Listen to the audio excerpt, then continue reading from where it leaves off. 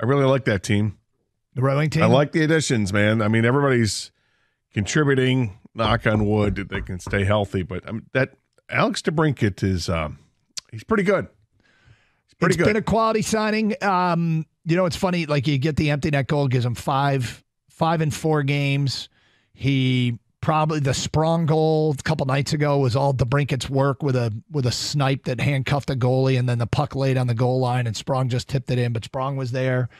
Birchie did a story about all the new guys and how much they've contributed.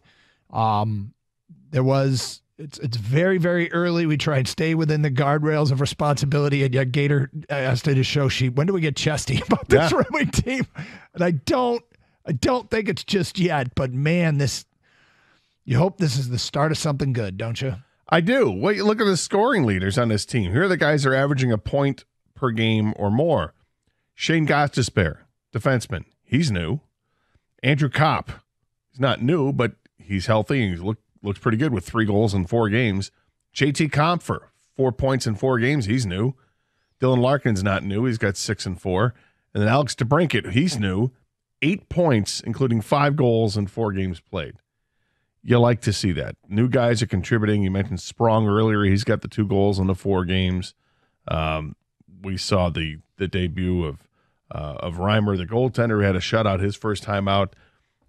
I'm liking this brand of hockey.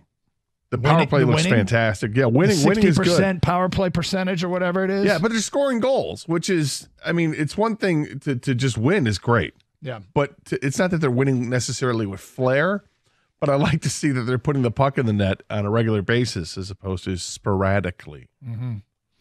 Well, it's been good, and there was some, there was a 4-3 game. 2 empty netters made the difference in the end to make it a 6-3 final. But only 78 left.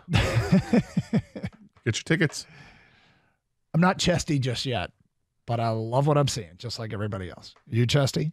A little bit. I mean, because I have to be. I went on a limb and said they'd be a playoff team, and I believe that, and they're proving me correct right now. Now things could go south, obviously, quickly, but I'm enjoying it. Well, and they're beating some playoff caliber teams. That they are. So keep it up. Schedule not easy right out of the gate. Let's see what comes out of this, right? Absolutely. See what comes out of it. Meanwhile, they got Ottawa next. Ottawa is a team that feels like a budding rival. Last year, the 2-game set with Ottawa in the middle of the season, right at the trade deadline, was depressing.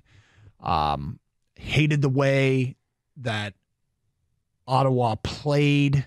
It was very effective. I don't hate them for doing it, but I thought that they were the initiator of physical play and then complaining about it, but it worked. I mean, they pounded Detroit in those 2 games. So I'm looking forward to seeing how they match up with Ottawa after last year. I agree with you. I mean, Brady Tkachuk just kind of put the team on his shoulder and laughed at the Red Wings last year. So we'll see what they do this year. He's got 4 goals in 4 games to start off. They've added Tarasenko to the team. He started off hot with 6 points in the 4 games. They've got a good core of players. It's a good team Ottawa has.